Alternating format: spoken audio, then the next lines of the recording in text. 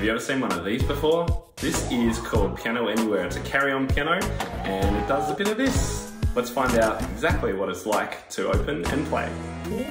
Hey guys, it's Tim here and I'm back for another portable piano review. This time I thought I'd check out this. It's called Piano Anywhere. It's a carry-on piano with 88 keys and it folds up and I have no idea what it's like. I've never opened the box. Let's get in there, unbox it and have a bit of a play and see what it's like. Okay, so here it is. Looks very, very compact. I have to say, this is a really small package for an 88 key piano. Let's have a bit of a look at what it's like inside. Looks like Bronson's come to play as well. All right, so look, before we open it up, let's just have a look at what else is in the box before Bronson jumps in. You gonna jump in? So you get a bag, just a calico kind of, almost like a shopping bag kind of bag. In here we also have a pedal. Oh, it's one of those clicky ones again. We know that clicky pedals are not a very good thing because you don't want to be hearing this every moment you press the pedal, do you? So that's going to be interesting to try out anyway. And we have instructions by the looks of things, some notation guide, and a USB connector. All right, so let's actually unfold the piano. I'm quite excited by this actually. It's not particularly heavy, so I'll be really interested to see what the action's like on it. Let's see how it actually looks. All right. So here we go. Whoa. All right, get down, Cap. There we go. I mean, it's a huge instrument, it's a huge long instrument. Look at the size of that. All right, so first notes would be, yeah, it's a bit clunky, quite noisy too. You can hear how noisy it is. I noticed that you've got to push these things out of the way if you can, or how do they, I don't know how these things go down. I'm not sure if you can see that. I'll bring it up a bit closer.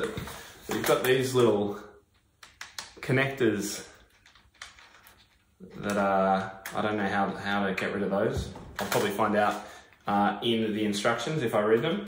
I also noticed that this key here, for example, seems to be a little bit, can you see it's moving up at the top end?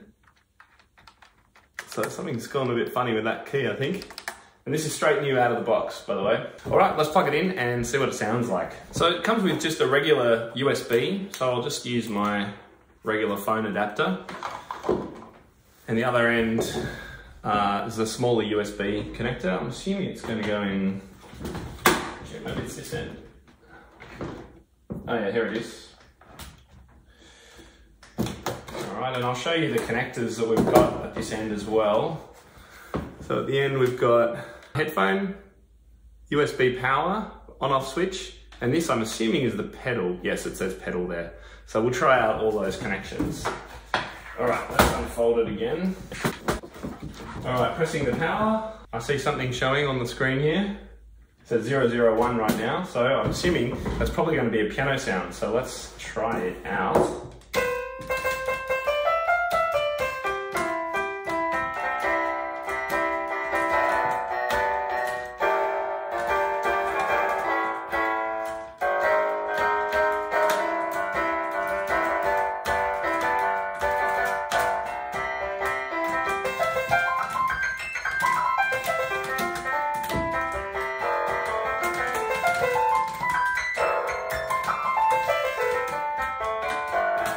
Well, look, I've got to say, it's pretty clunky. It feels the keys feel very plasticky to me, very cheap keyboard kind of feel. Oh, I just pressed down that key that was doing something funny and it's clicked into place. There's also a buzz coming from the speaker too. Not sure if the microphone can pick that up, but it doesn't sound so good.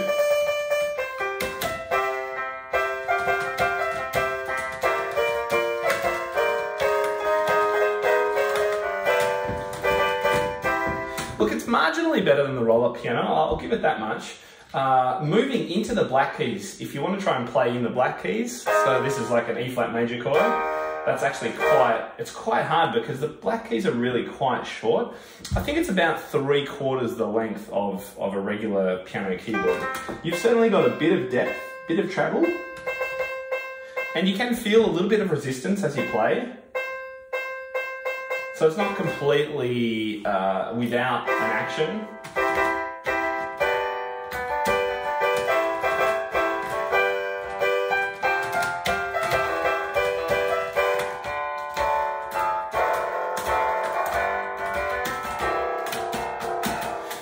You know what, I think for beginners or people that really just need something very simple and compact, I think this isn't too bad an option if you need something that definitely kind of folds up. I think for anyone trying any kind of significant repertoire, you're going to have a lot of trouble getting into the keys enough to play. So that Chopin, you can hear just how rattly the keyboard is. Let's try some different sounds anyway. I'll go to number 2.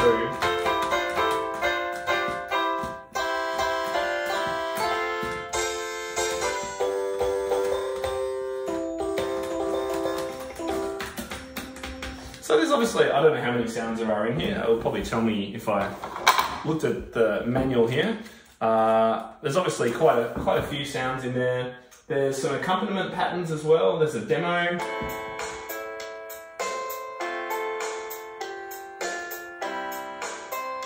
I mean, the sounds are very much kind of 1980s video game MIDI sounds.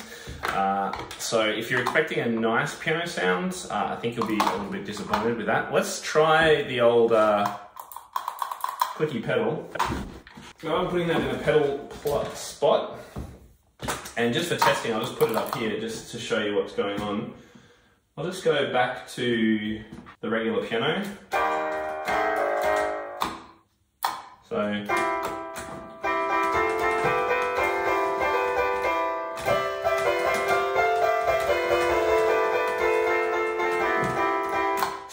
it's definitely sustaining the sound, okay? If I put it on the floor,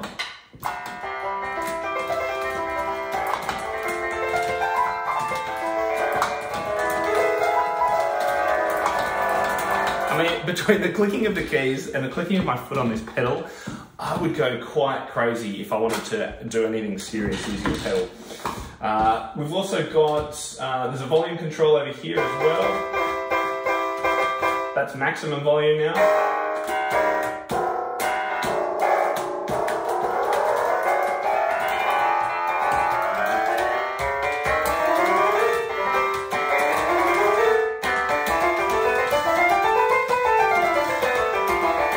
Still a lot of rattling coming from the speaker up here.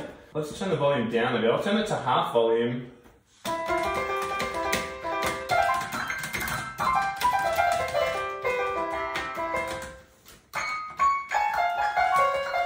Yeah, playing in the black keys, almost impossible. You're going to really struggle. If you're trying to do much that's in the black keys, there's not a lot of difference between the height, as you can see, of the black keys versus the height of the white keys. The difference here is it's only marginal. And of course, you really need that difference if you're playing anything significant. So look, I think if you're a beginner, you're just sort of starting your note reading journey, maybe playing some simple chords in the left hand while you're playing along, I think it's probably okay. It's not going to do anything good for your technique. It would be a last resort if you had to travel and you needed something super compact. I would definitely rank this above the roll-up piano that I reviewed, but it's still got a long way to go for being anything that's any kind of accomplished or even an intermediate pianist would enjoy playing or get value from playing. Okay, so I just had a look in the manual and you'll notice that there's these raised things here, which are going to get very annoying if you're trying to play on those white keys.